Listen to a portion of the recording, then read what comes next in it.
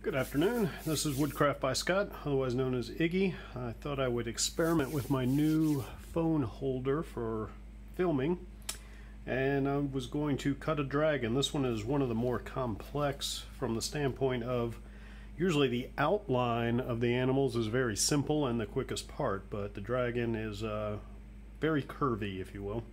So I just wanted to show the cutting of this one.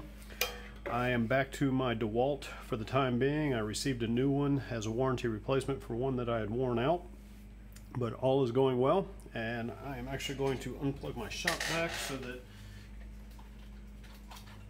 you don't have to hear that running.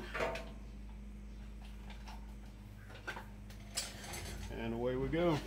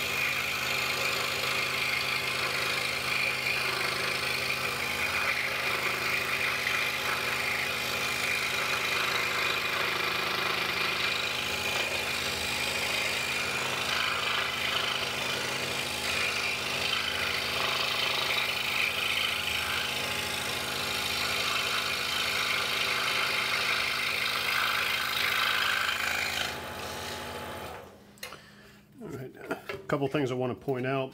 I am actually trying to slow down in my cutting.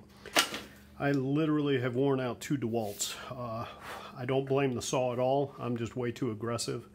I cut all of my puzzles out of 3/4 inch poplar, and after about 800 or 900 puzzles, I have pretty much worn out either the bearings and or the sleeves, and that's what's happened twice. So I'm trying to be very careful now with my new saw, see if I can make it last a little bit longer. I know people that cut these and have been using the same DeWalt for 6 years or more. The other thing I wanted to point out is these patterns are great, especially for beginners, because if you get off the line, which you'll see I did a couple of times, if you get off the line a little bit, it doesn't matter. Nobody's going to notice. Once the pattern is taken off and the completed puzzle is standing there in front of somebody, nobody is going to notice whether or not you missed a line by a fraction of an inch. Use these as practice. Also getting questions about, people trying to make tight corners or tight cuts, and all I can say is practice, practice, practice. Do not use pine for that practice. Pine is like cutting soft butter, and it's not a good test. Use a hardwood if at all possible. Poplar, I find, is just right in between in hardness and is great for testing and playing around with. But the Dragon is one of the more complex. I've also been working this morning on Dachshund. I even had a custom poodle that I have to make. Another new one today I've never done is a deer. And then one of my top sellers, a pelican. So what I do is I go through and cut the outlines of all the ones that I want to get done in the next couple of days. Do that all at once. And then I go back and cut them into the individual pieces. The Dragon is relatively new to me. I just started making it about a week ago, and it's already very popular. So I'm trying to stockpile these. Don't be afraid to modify the patterns slightly if they don't fit your needs. Poplar is very brittle, and so what I do, especially down here in the feet, is I may not put in all of these little detail cuts because it creates weak spots. Another thing I don't like to do is to have small puzzle pieces, and you'll see that Harvey drew this one with the tongue or flame being a separate piece. I don't do that. I do go ahead and make about 90% of the cut beginning here, coming all the way, but I stop just short of completing it. It still looks good. Nobody knows the difference. Again, they don't see the pattern, so they don't know. I'm going to go ahead and continue to cut this. I'm going to go to my drill press real quick and make my interior cuts. Be right back.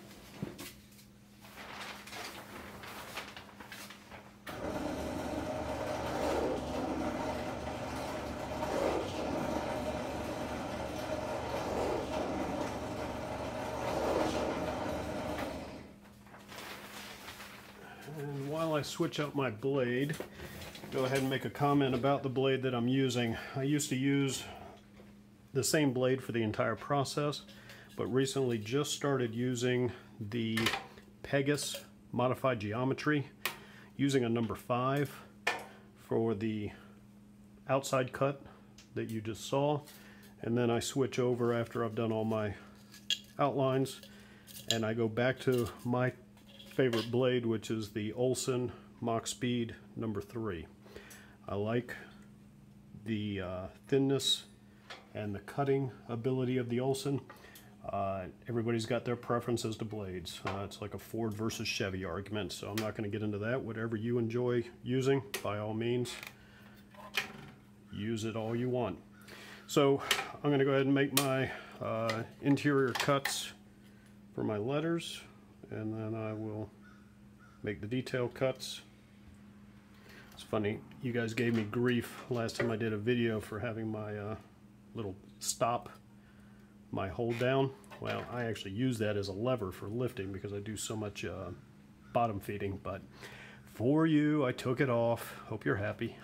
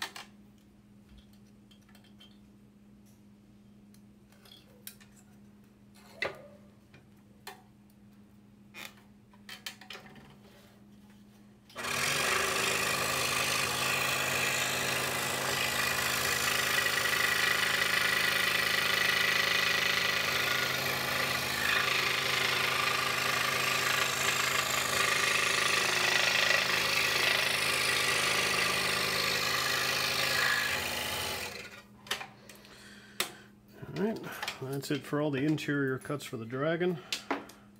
Now for the detail relief cuts. These go on for quite a while.